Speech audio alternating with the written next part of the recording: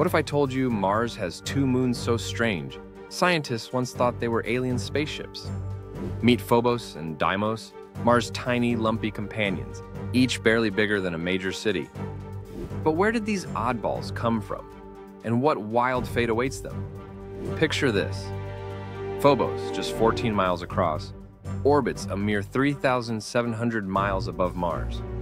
That's closer to its planet than any other moon in the solar system. Every night, it zips across the Martian sky in just over 7 hours.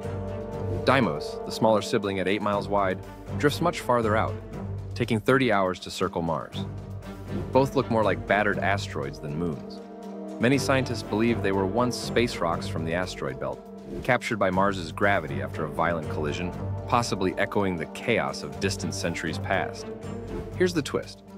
Phobos is spiraling closer to Mars by 6 feet every century.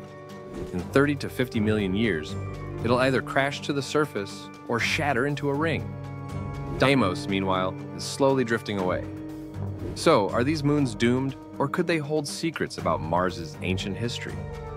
Want to make your own fascinating videos for fun or profit? Click the description link to get started today.